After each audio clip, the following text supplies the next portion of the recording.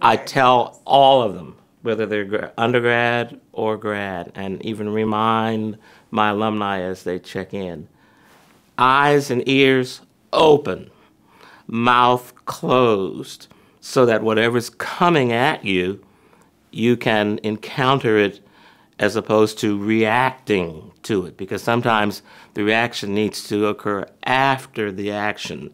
If you write an email and don't think about it, especially from an emotional perspective, it may end up where you don't want it to end up. So maybe you need to write that email, erase it, and then write it again. Or before you say something that you can't take back, think, and you will find that you will be far more successful and far more sensitive to what's going on around you, so that when you do respond, you are more in control of yourself and aspects of that situation.